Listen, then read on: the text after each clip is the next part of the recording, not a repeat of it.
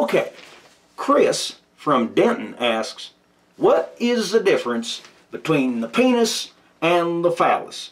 Well, first of all, the penis is biological. Every guy's got one, hard or flaccid, more likely the latter. The phallus, by contrast, is the ideal.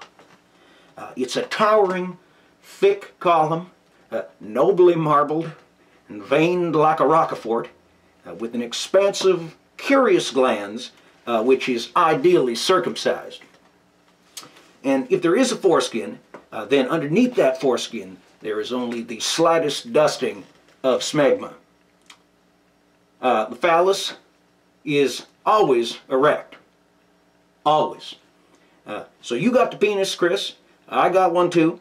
Now, the goal for us men is to make that penis as phallic as we possibly can. Thank you.